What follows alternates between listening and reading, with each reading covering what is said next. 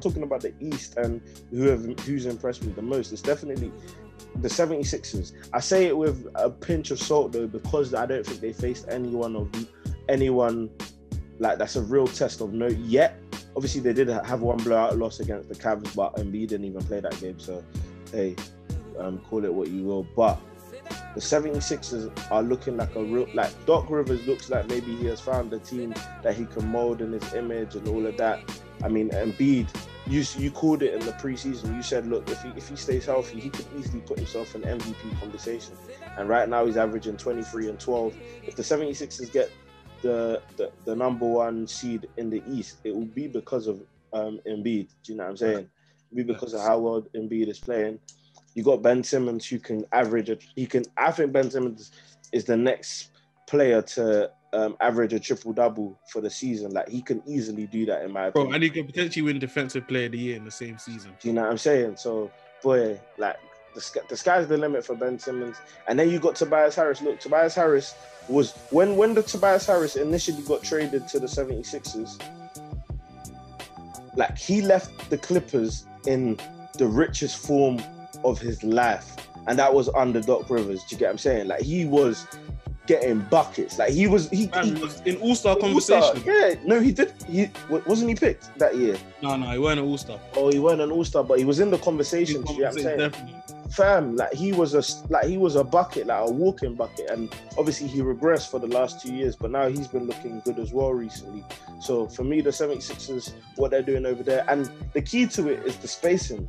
There's now more space on the floor for Ben Simmons and Embiid to go to work. When you talk about there's this like percentage effectiveness stat, I can't remember what the actual name of the stat is, but it showed that when the floor was more spaced, like 2-3 years back, Joel. Yeah, I know the stat you're talking about. It's basically it's Ben Simmons and Joel Embiid's net rating when they were on the court together. Exactly, and that decreased. Redick, yeah, when JJ Redick, Saric, Covington there, spacing the floor for them, they were playing well together. So, fam, listen to I think they were plus 18 with those guys. Last year with Al Horford and all those guys, they were plus 0.5 or something like that. Fam, and it's like, it just goes to show how not easy it is, but how savvy Daryl Morey is, because he's come in, made the trades, he's recognized it straight away, and basically done what we've been crying out for the 76ers to do: either trade Joel Embiid or Ben Simmons, or provide them with the pieces to be successful. Do you get what I'm saying? Exactly. And that's what's been done. So give them a lot of key points in there, bro. To add to that, I think an underrated pickup is Steph Curry, fam, because not only is he a knockdown shooter, statistically, you know, he's the best shooter in NBA history, right? Oh, swear? I didn't even know that. Got the highest 3-point percentage in NBA history. Mad. And not only that, I like him. He's an underrated defender, and then also he's an underrated ball handler, because you don't have to be able to handle the ball like Steph to get your shot off. Do you get what I'm saying? Especially when you're an elite shooter like that. Do you get what I'm saying? So, bro, he can put the ball on the floor, and I think as the season progresses, they're gonna clock. The defense is gonna have to push up to the 3-point line to stop him. Do you know what I'm saying? Put the ball in his hands more, and you create lanes for Embiid and Simmons to attack the rim.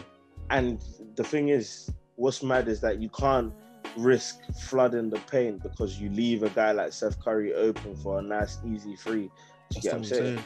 And on top of that, for me, like, it's kind of not an indictment, but it kind of reflects badly on the Mavs, because for me, if the Mavs aren't as successful as they plan to be, it's because they've put even more responsibility in Doncic's hands. Steph Curry takes the ball out of Doncic's hands on occasions when you need a new man to run the offense.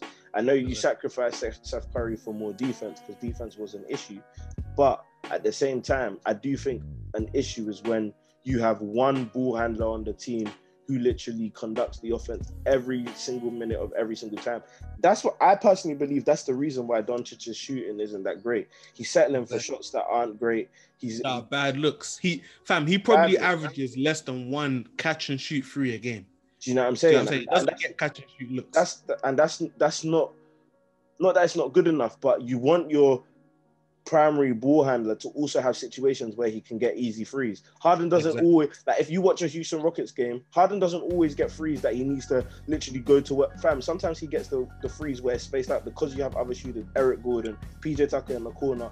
Fam, John Wall is a double-digit assist guy. You know what I'm saying? So you need someone who can also find you, and that's what Seth Curry provides on that 76ers team. Ben Simmons is then like he doesn't have the responsibility of ensuring that he runs the offense. Do you know what I'm saying? And even now, Ben Simmons can be on the court in the fourth quarter. That was the big question. Can Ben Simmons be on the court in the fourth quarter just because he can't shoot? Now he can be, because you have that threat of Ben Simmons in the paint doing his thing. And then you've also got Seth Curry, who's out there spreading the floor. So, yeah, man. And listen, Ben Simmons knocking down a couple threes, baby. Ben Simmons knocking down them corner threes, letting it fly. Stop it. He's feeling himself a little bit from the arc. So hopefully that progresses throughout the season.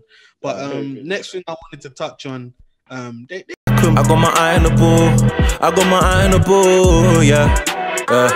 I got my eye on the ball. I got my eye on the ball. Yeah. I got my eye on the ball. I got my eye on the ball.